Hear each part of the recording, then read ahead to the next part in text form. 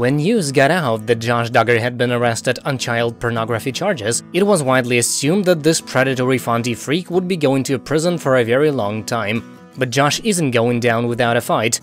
His dad, Jim Bob, has hired the most expensive lawyers money can buy, and like OG before him, Josh clearly has high hopes about getting away with some truly heinous crimes. Josh's trial isn't set to begin until July, but already his legal team is angling for advantages and exploiting loopholes. We know that's what lawyers do, but we're hoping that everyone on the planet agreed that Josh needs to be locked up forever. Anyway, Josh's trial was originally scheduled for July. The wheels of justice are turning faster than usual this week, which is probably a result of the fact that Josh never should have been bailed out, and the people of Northwest Arkansas are not thrilled with the idea of this creep prowling their streets. But earlier this week, Josh's lawyers filed paperwork requesting that the court proceedings be pushed back to February of 2022. Prosecutors responded with a filing of their own, in which they basically argued that the sooner Josh is locked up, the better.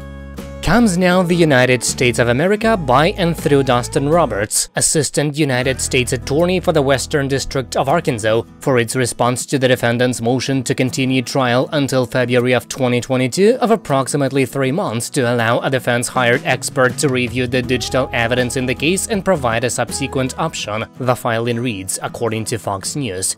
However, a continuance as requested until February of 2022 would result in unnecessary delay, the documents continue. Josh's legal team argues that they need more time to pursue certain investigative leads based on the discovery.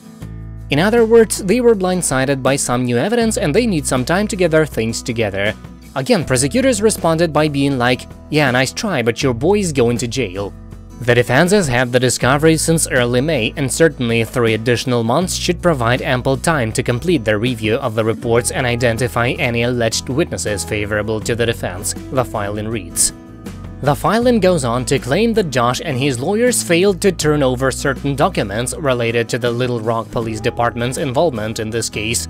The evidence in question is most likely testimony from Josh's victims. The interviews took place behind closed doors for the children's protection, but the transcripts will be read in open court. And judging by the response from Josh's legal team, some pretty damning testimony was delivered by those poor kids.